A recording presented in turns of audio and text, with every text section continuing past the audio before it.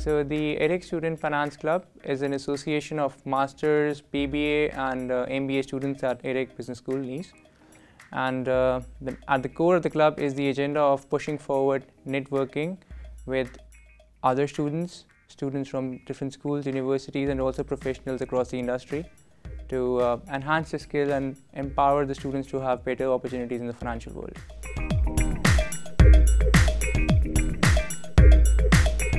Yeah, in terms of numbers, I would say the club has about 150 members from about 50 to 60 different nationalities.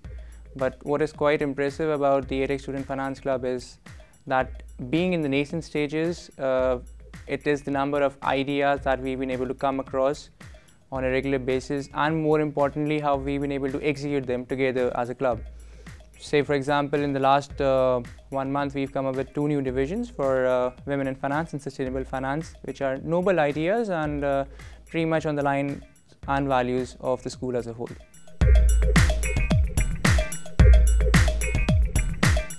So the 3 pictures we recently shared with the association. The first picture is regarding a speaker who was here in the nascent stages, in the formative years of the EDHEC Student Finance Club.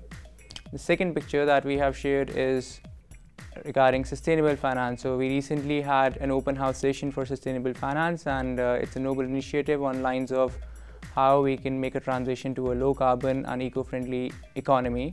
The third picture is of Mr. Henrik Riker, who was the founder of the EDHEC Student Finance Club and who was recently back on campus to share his experiences on how he leveraged his experiences at the EDHEC Student Finance Club and the curriculum at EDHEC Business School to went on and define a successful career in investment banking.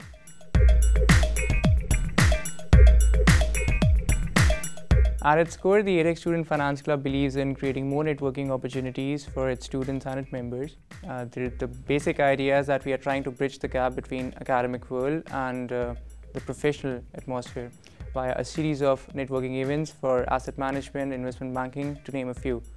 A good example of that is how we have come up with Women in Finance, which is also WinFin. Now, the basic idea is that we are trying to create a mentorship program for women who are trying to make a mark in the financial world and make their voices heard on a wider level.